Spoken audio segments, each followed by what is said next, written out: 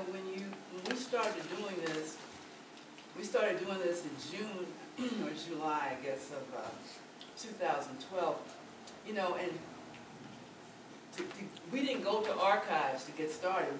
What we did was, whenever you listen to the news, you know, your local news station will usually report when the police have killed somebody. So we just started from there, just taking articles from the newspaper, listening to TV reports, and that's how we began to compile this. We hope to go back earlier than 2012, but all this came just from newspaper and TV reports. And I can tell you from experience that, you know, we've gone down to the Memphis Police Department several times and passed these out to people. And I have seen people take these and actually sit down on the concrete steps and start reading it because they had no idea that the Memphis police had killed this many people. Because you hear about this incident here, you hear about that incident there, but they never tell you what the total number is. And this is, you know, a lot of people in a 3-year period to be killed. And this is Memphis, Tennessee. It's not LA, it's not New York. But you probably haven't heard about this because there's a big cover-up going on. You know, their whole thing is what happens in Memphis stays in Memphis. So, but I'm just saying for those of you who are from different cities, just start listening to your news. You can start building your own body count very easily by every time and you know, you can start out with one person. Somebody gets killed, you put out a flyer. The body count in, you know, Columbus, Ohio. This is how many were killed. This is the first one. The next one, and you keep on adding to it. Yeah, you brought me up here anyway. I'll get you. The thing is, what they have done to the movement, or what potentially is coming to existence as a movement, is that they've made people think. And one thing I can say about the Black Lives Matter movement, I don't agree with all the politics, but one thing I can say is that they've been able to get a national presence around the idea of police terrorism. You know, what the government had done for years is to make people believe that somehow what happened in, let's say, Albuquerque, was it Albuquerque when the cops came in, Albuquerque or Philadelphia or Chicago or whatever, these things that happen locally there somehow don't have anything to do with what happens in your city, or you know what I'm saying. And this is a dangerous misperception on our behalf to even let them run that past us. You need, you know, it's important to talk about what's happening in Ferguson or what's happening in New York or whatever, but in Memphis, for instance, where all these people have been killed there, and with a fake-ass group set up by the cops, a so-called anti-police brutality group set up by the cops, whose only role has been to call for a citizen review board, a citizen law enforcement review board, with weak, toothless, you know, program that puts all of it under the cops who did the killing in the first place. They never talk about the people who've been killed in Memphis. They never talk about it. And this is a problem with the movement now, is that they focus on other cities, but they don't focus on where they are. Well, what the hell is happening in your city? You know, what's going on? You know, you need to be able to talk to families. You need to be able to talk to, you need to be able to go in and do research, documentary research in libraries, in newspaper morgue files, and whatever. You'll be amazed how many cases you can unearth just by doing that. You know, you'll be amazed. And then you'll be able to write up, you know, the bare details about that. You can do further research. You can do whatever you want to do. But you can compile it and put it in a body count, you know. And it's extremely important, extremely important. As I said about the police, you know, we need to undermine in the minds of the ordinary person. We're not interested in speaking to the government except from a position of strength, first of all. That's all we care about as a government. We just want to sock them in the mouth.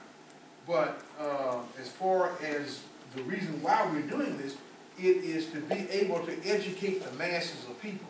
It's a tool to educate the masses of people about not only what the crimes were that happened, but also about the nature of the state and police violence. We need to be able to educate people about that, because people will argue with you all day. Like I said, oh, you're just besmirching our police officers.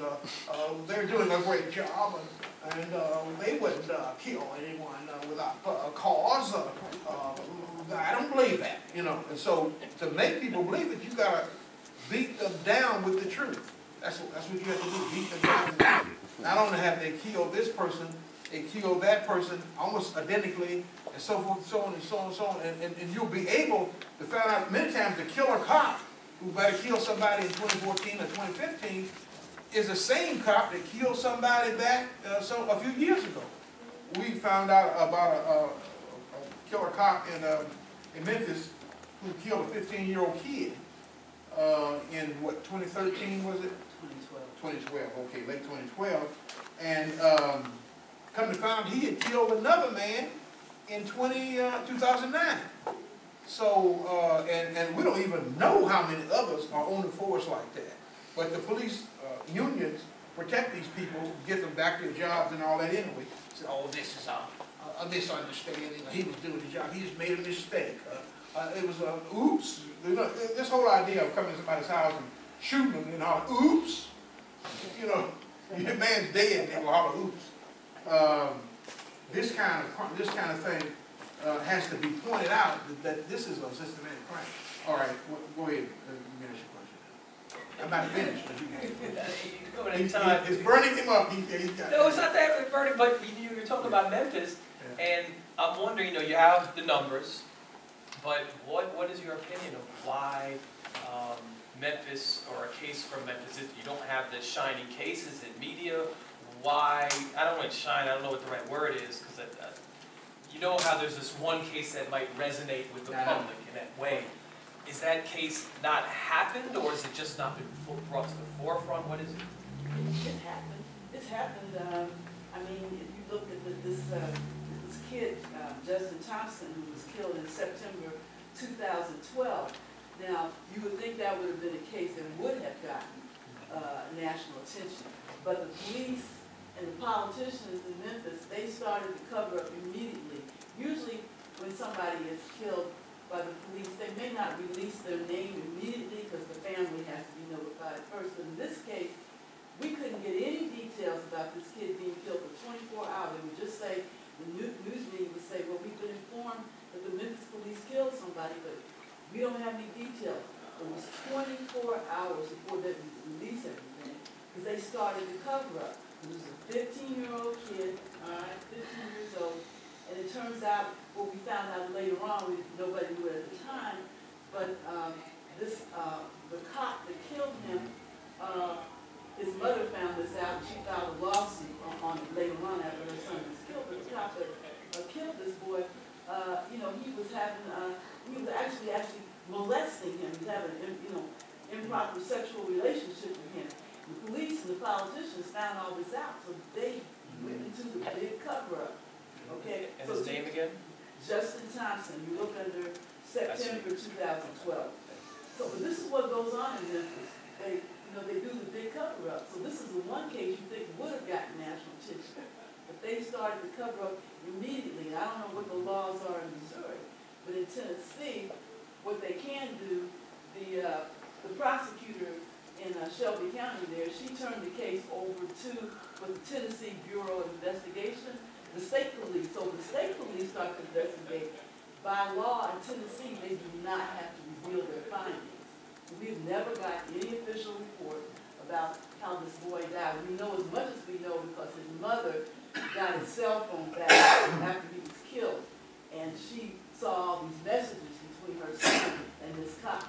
She figured out what was going on, and she filed a lawsuit. Unfortunately, she died of cancer last year. I don't know what's happened to her lawsuit. But that's how come we know what we know.